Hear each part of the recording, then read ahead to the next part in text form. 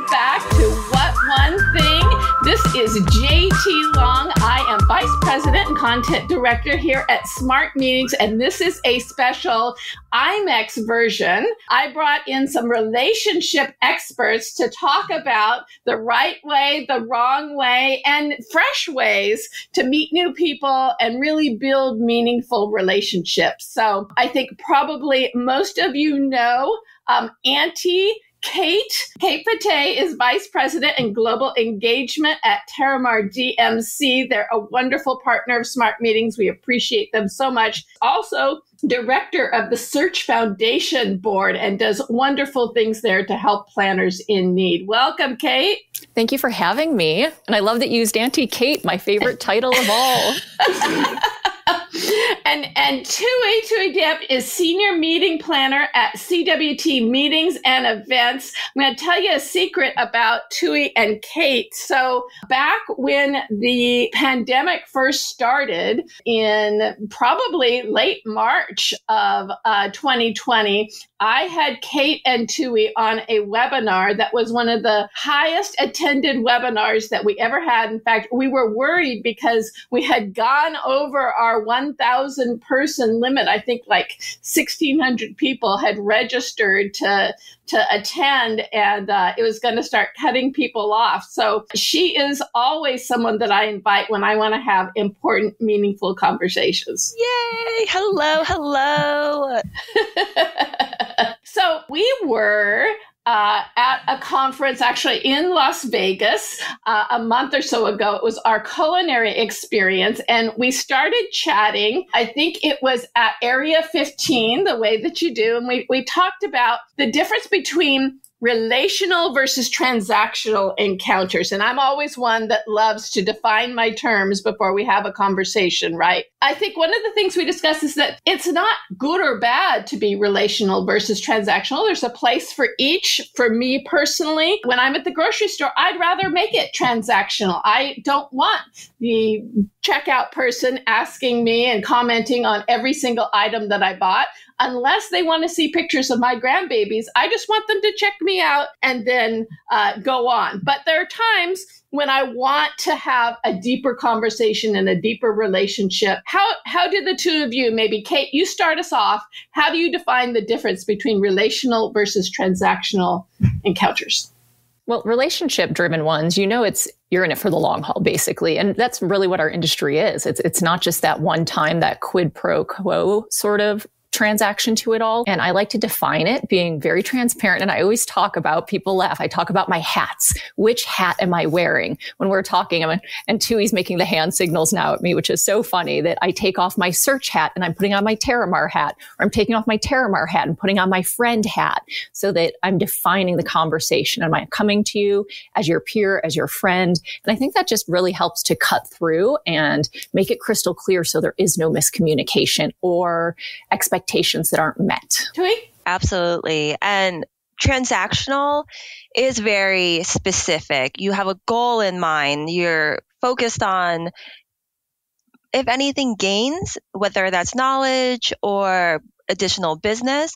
And I did some research. The opposite of transactional encounters is transformational, which is very similar to relational. And so, of course, right, when even jumping on this recording, I immediately saw Kate and JT and excited. I wish I'd given you all a virtual hug, and really much dive into more deeper, meaningful conversations that is long-term.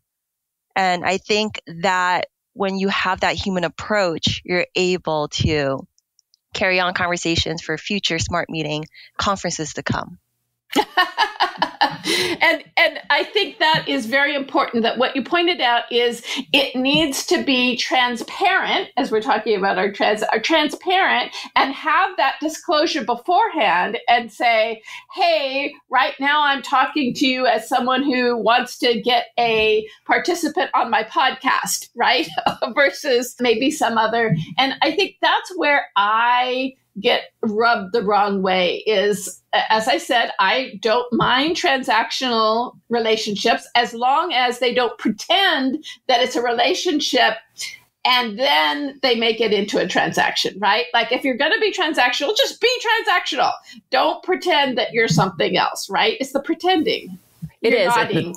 It's Okay. that transparency piece of all of it, someone pretending, and you have to communicate it out, because if you have the expectation of a transaction happening from that conversation and you don't tell somebody that's the expectation, like, oh, I expect you to send me business, I expect you to come photograph my event, whatever that expectation in your head is, if you don't communicate that, you will be disappointed, because no one's going to meet your expectations if you don't define what they are.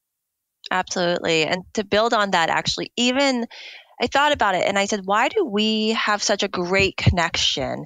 And it comes down to also just being genuine. I know, Kate, I've asked her in the past, it was a smart meetings question. How would you describe me in one word? I thought she was going to say witty. Instead, she said genuine.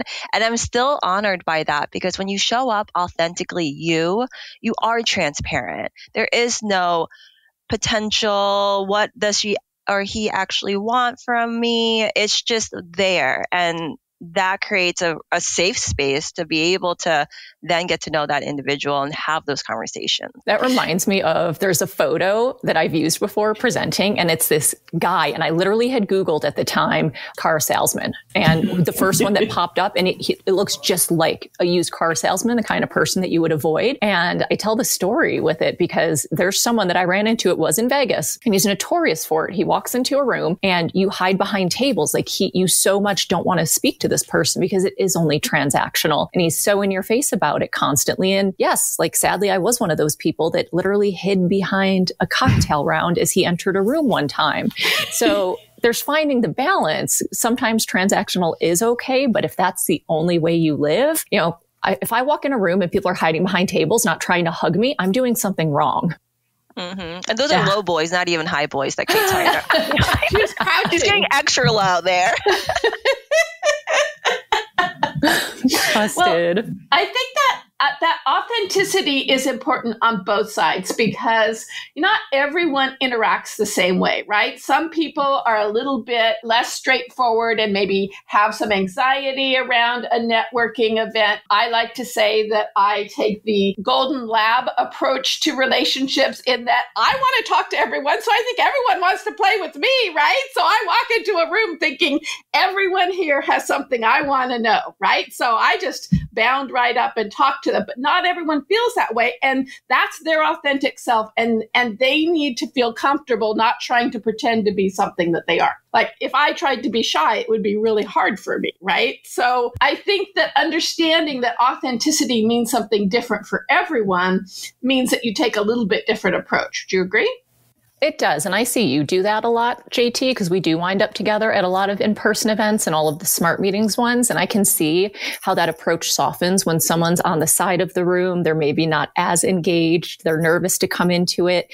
I'm naturally an introvert, which surprises a lot of people. So sometimes that's me as I'm recharging and getting ready to go into a room. But I just see how you handle people differently. And you can be the life of the party and light up that room, or you can be standing and having a conversation on the side and meeting that person where they are. And that's a really special quality to have. And I think in the end, it's about really wanting to know them genuinely, right? And so meeting them wherever they are. You're good at that too, Thuy. Oh, thank you. And just to build on that, you mentioned it's a sense of curiosity. And so when you have a sense of curiosity, when you approach a conversation and immediately you think, why does that individual feel so strongly about that topic? Or, oh, that's very interesting. And so you want to dive deeper. And I think if you're able to be vulnerable, it allows, quotation marks, other people to also, and that's where the genuine connections start and the depth of that connection happens. And so approaching with a sense of curiosity has always been, I feel like, the reason why I truly connect with others, because I'm genuinely curious and I want to know more. And you can always tell when someone isn't about that, but we're not aligned, because even straight from the get-go, if I can see their eyes glaze over when I introduce myself, I have a unique name, and I know if I were to ask what my name is again, and they wouldn't know. I just kind of readapt, and okay, now I'm curious what's on their mind. And if they're looking over your shoulder and around the room and you're like, all right, I'm ready to move to the next person too. Mm-hmm. And you can gracefully do that. That was one of the things we've talked about a few times when people are in conversation and maybe you're sensing that they don't want to be there. It's okay to call that out and give someone grace or step away from a conversation that you may not want to be in. Depending on my level of comfortability and how well I know someone is really how I do that. If you see someone looking around, like you said, I'll ask them outright, like, oh, is there someone I can help you find or someone you're looking for that you'd like to meet? Or if someone's distracted and I know them well enough, if it was Thuy looking around the room, I'd be like, girl, you're distracted right now. Go find who you need to find and I'll meet back up. But if you don't know the person as well and you don't feel like they're part of the conversation or invested in it, you can just as easily say, oh, pardon me, I just saw someone I'm looking for walk in the room. I'm going to go greet them. It was wonderful to speak with you. And you can gracefully exit a conversation. You don't need to be trapped in a conversation if you're not both enjoying it. Or lie that you have to go to the bathroom or relieve the babysitter or... It is never a lie if I have to go to the ladies' room. That is my kryptonite. Bathroom buddies, Kate. I got you.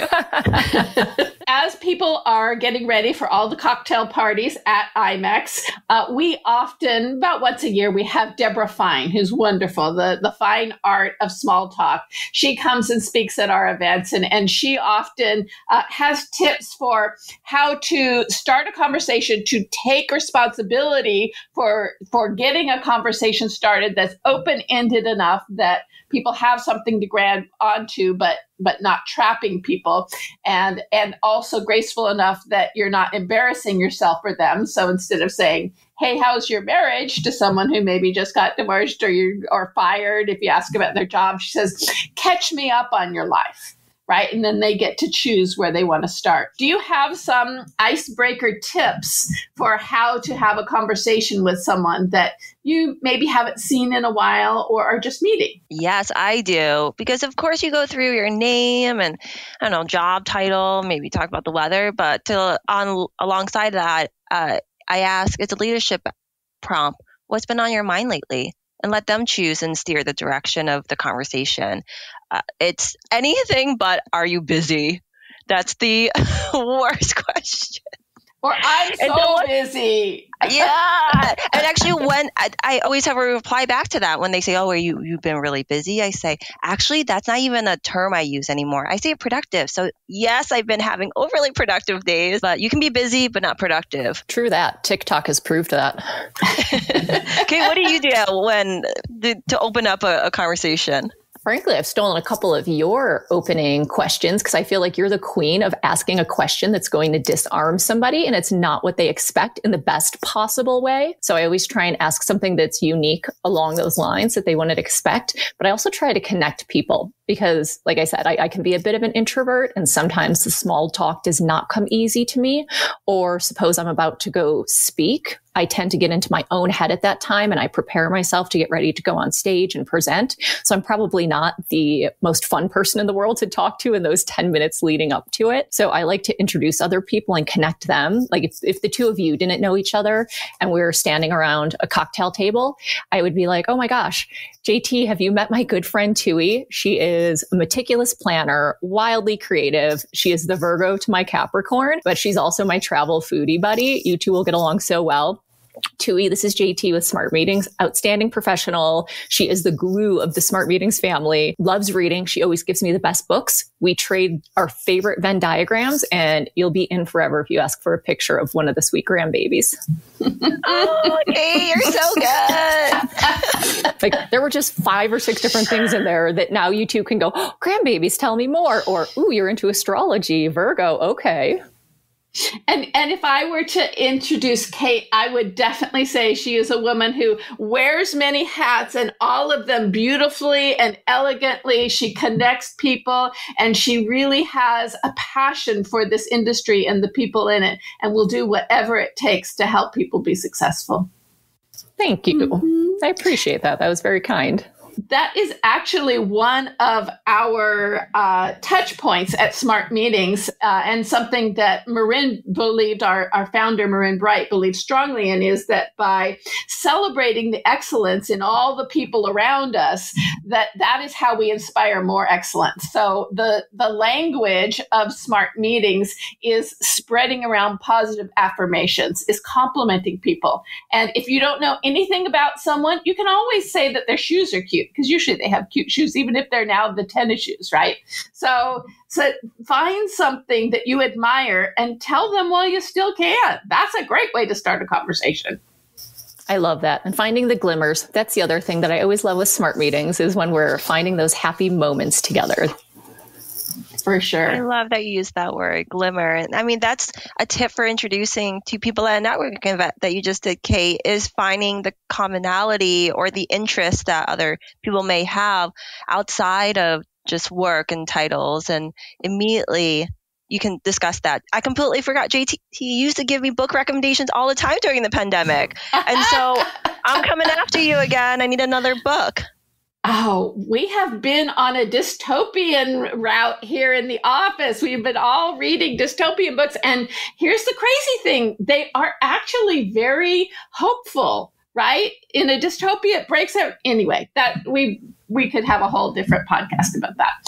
I love that. I just got off of a beachy read because my brain needed to decompress after a few straight weeks of travel. And I was like, I don't have a serious book in me right now. I'm going to act like I'm sitting in the sand, even though I am just sitting in Lake Tahoe. It's fine.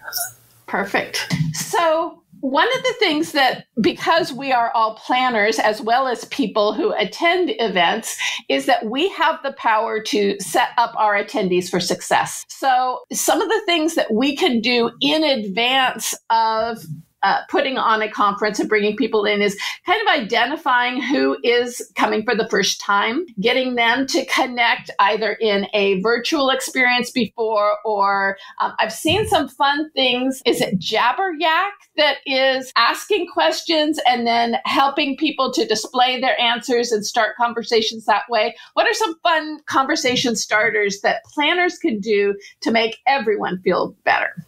I love those Jabber Yak. My most recent one, the very top part of it said Bills. So everyone assumed I liked playing or paying bills. And I was like, no, the Buffalo Bills. I used to live there.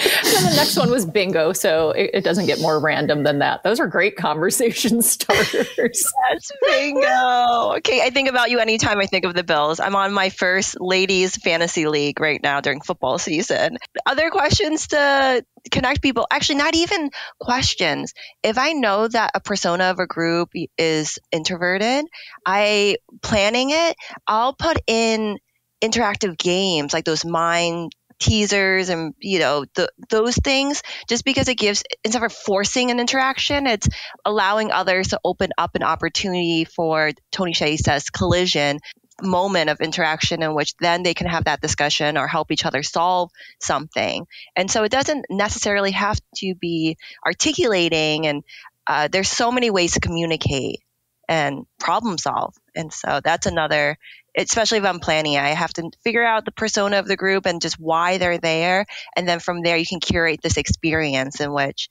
you really deliver and plan and design for them. Mm-hmm. It doesn't need to be super intricate, like Thuy's saying. I'm still friends with someone that I met at a conference well over a decade ago, where at the opening, they gave everyone the wrong name badge. And they made sure it was someone you didn't know. So you would have to go and hunt down your name badge, basically. And I'm still friends with her to this day. I looked for an hour and a half. I could not find her. I got descriptions of her from like 5 different people at this event. Finally went on Facebook because I gave up at, 2011. So I jump onto Facebook and I sent her a message. I found her and I was like, I'm near the macaroni and cheese station. And I just stood there and waited for her to come find me. And we're still buddies. And it cracks us up that that's what brought us together. So it doesn't need to be, overthought, over the top. Even just the badge ribbons that say first time attendee. I love that because I'm going to go up to them and ask them, oh, what drew you to this event? Or what are you most looking forward to this week? And engage them in some way. Those speed bumps are powerful. I love that question of what are you most looking forward to? And I know Thuy asks that one as well, because as a planner, when you know what someone's looking forward to, you can make sure that that happens. When I know that one of my clients or someone that I'm attending with has something in mind that's going to be the epitome of success for that event or that trip, I make sure that happens every single time without a doubt. Nice. That's power. Yeah. And you use it wisely. Surprise and delight. That's our goal, right? I can give you actually a little secret in what I do to get conversations started without talking. Kate and I, a thing that we have in common is fashionistas. And so I just pick one accessory piece. It's normally a hat or, just a pair of jewelry. And instantly, just because people are very visual, that's one thing. JC, you mentioned that you can compliment the shoes. And so that I allow other people to kind of start the conversation if they're just passing by. Oh, I like your shoes. I got a great story about these shoes. Let me tell you. And so, and it just opens it up into, again, more opportunities to connect. And so that's another thing. If you're nervous or don't typically make that first interaction, that first approach, just be you and wear something that could start a conversation. I love JT, that. You've been wearing interesting glasses lately. Yeah. I love them.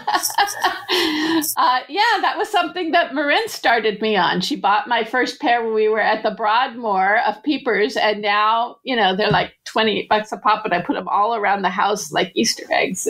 And some people say when they meet me, they don't recognize me without my glasses, even though they're just reading glasses. So something that the two of you do that I admire so much and is such a good tip for really building relationships, not having conversations at cocktail parties, but really getting to know people, is volunteering on boards, right? Where you're working together with people toward a common goal. How did you first get involved? Maybe Thuy, you start us off in some of the boards you're on, and what has that experience been like? How do you make sure that that is something that is constructive to your life and not taking over your life? Ooh, it is truly the foundation of my success in my career.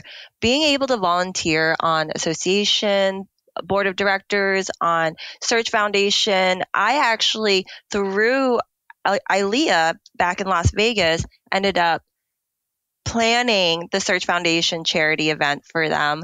And that's where Kate and I ended up really bonding. I ended up asking for a recommendation to join Search. And from there, the connections I've made, both professionally and personally, and just the gain of that bigger picture, I highly encourage it when I speak to young professionals and the next generation of our industry. That's one huge thing. I say you can gain experience through volunteering, and those who go above and beyond just from their workload and give to their time and effort to our industry. Plus, it's you're volunteering, you get to really craft things as your own, and whatever area of interest or committee group you're a part of, it really crafts your skill set. And it's all win in my mind there. Kay, I know, as our lovely chairwoman of Search, guide us.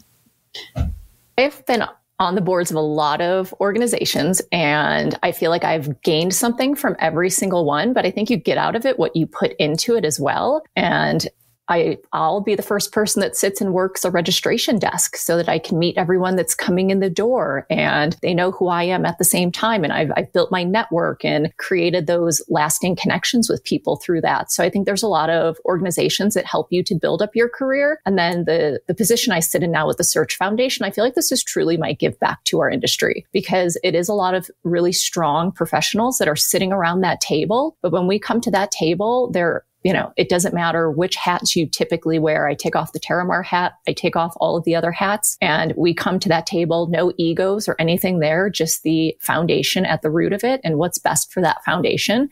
And I'm so proud of this board to sit on it and it be that true altruistic give back for everybody. So, there's an association for everyone and for everything. Oh my goodness, the amount of groups that are out there. So whatever interests you, go for it. And don't forget to put the effort in. That's really what makes the difference. I mean, I wish you could just sign up for a gym and automatically you have 6-pack abs, but no, spoiler alert, you have to actually go. So same with volunteering. Yep. Yes, exactly. You're going to get out of it what you put into it. It's a very interconnected industry, right? So all of these people, you just end up meeting back again in some other job, in some other capacity. And when you've worked together to do something that you're both proud of, that's powerful stuff. Oh, it really is. So you can't have bad blood with anybody. You never know who you're going to work with, who you're going to work for. The industry is so small. We need to remember that. Okay, I was waiting for a Taylor Swift. I held out for almost 30 minutes.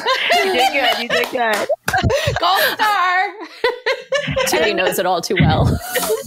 It's also the reach, right? Especially when you find something in common, you find the association, you're like, okay, well, these are my supplier partners in this one city, this one destination. And you realize with associations, there's a bigger reach. There's a potential global reach there. And so your network just keeps expanding, and the beautiful people in your life, you can the web keeps getting more integrate. And if anything, in return, it makes our community that much smaller. It does. You know what fun thing I learned about IMEX, because we were talking about that this is our pre-IMEX leading into IMEX talk. And I wish I could remember who it was a few years ago before we left for IMEX pre-pandemic. And we were discussing pack manning. Have you heard that term? No, tell me. Pack manning, everyone remembers what Pac-Man looks like with the mouth on the side.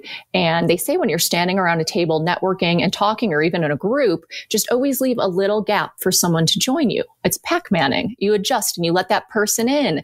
And then once that new person has felt welcome into the group, you kind of move and adjust a little bit more and create another Pac-Man mouth for somebody else to potentially join you.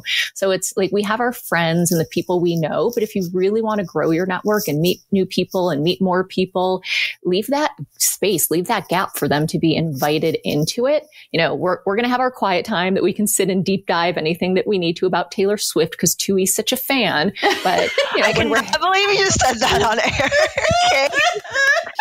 I went there. Yeah, you just allow people that space to come in, and they will. It's so cool, the people that you meet, and just makes people feel more welcome. You know, it's not fun to walk into a room of all closed off conversation.